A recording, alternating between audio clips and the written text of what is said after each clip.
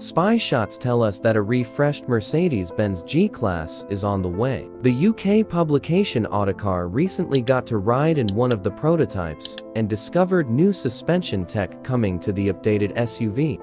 The updated G63 will allegedly offer an optional system that will replace the anti-roll bars with the continually variable electro-hydraulic system. The tech will use flow valves on each damper that can transfer fluid from side to side through valves. A gas-filled metal sphere at each axle acts as an accumulator and handles distributing the liquid where it needs to be.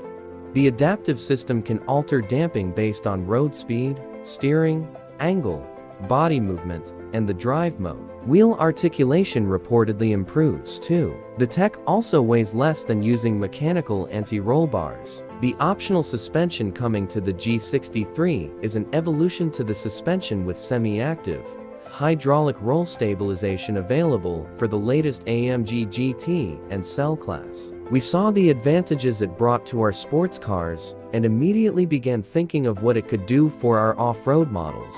Ralph Hoeg, head of suspension at Mercedes-AMG, told Autocar. In the US, the My 24 G-Class is essentially a carryover from My 23 and receives only minor updates for My 24, a Mercedes-Benz spokesperson in the US told Motor1.com. The My 24 G-Class goes on sale in the US between the end of this year and early 2024. As for the new G-Class My 25, market-specific details are subject to future announcements. The updated G63 reportedly adopts the mild hybrid powertrain from the G-63. It uses an electrically assisted twin-turbocharged 4.0-liter V8, producing 603 horsepower and 627 pound-feet of torque. For comparison, the existing G63 uses a twin-turbo 4.0-liter V8, making 577 horsepower and 627 lb-ft. The available spy shots suggest that Mercedes is preparing only minor revisions for the refreshed G-Class. Photos show small tweaks to the front end for the G63, but no significant alterations. While there are no pictures of it yet,